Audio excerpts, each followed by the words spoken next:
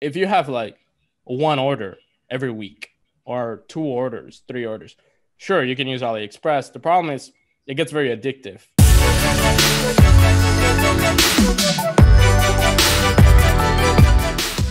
For a beginner who just started, would you go for AliExpress, for example, or you would jump directly to these suppliers even before the research?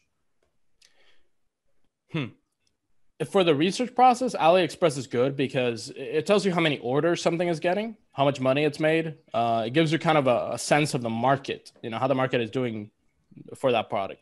Now, when it comes to ordering, if you have like one order every week or two orders, three orders, sure, you can use AliExpress. The problem is it gets very addictive. Like if you use AliExpress for your first five, you think, wow, this is so easy. It's so fast. And then you get like 100 orders, and then you use AliExpress for all of those, and you get 1,000, and then the supplier just disappears. And now you have 1,000 orders that you're struggling to find who's going to send them for you. So that's why I recommend people, sure, few orders, use AliExpress, but after you're getting consistency, 2 to 3 per day or more, you have to find a good supplier. Okay, that's an interesting approach.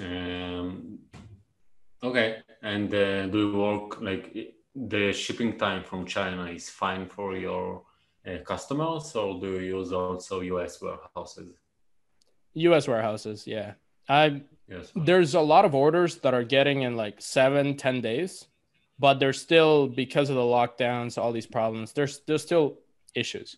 So if you are getting like a bunch of orders, like 1,000 a week or more, you should get a bulk order from AliExpress or from Alibaba or from any supplier, store them in the US, and then ship them from US to US. I would not really, like, if somebody's making more than 20, 30K a month, you shouldn't really rely on China only. You should have some stock in the US or wherever you're shipping to.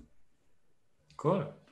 I agree with that, by the way, because I think that to build a real brand, the shipping time is critical.